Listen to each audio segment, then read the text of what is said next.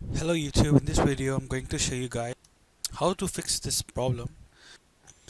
This problem occurs when you actually might run the Camtasia 9 and or Camtasia recorder, and it's suddenly closes down, or this is due to that you have missing a DLL file.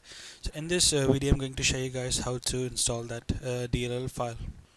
So guys, over here type API ms wincrt runtime, and this name I will also mention in the description. Search over here and go to this update for universal sync time Microsoft, and alright guys, select your operating system.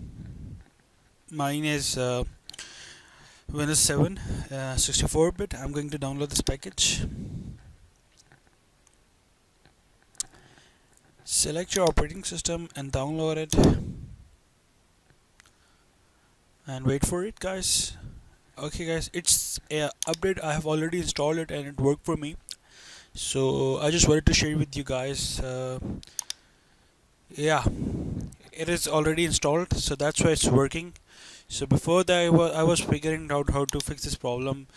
When I was trying to open Camtasia 9, it suddenly closes down and I don't know what's wrong with my computer. So I figured it out by myself, and I just wanted to share with you guys.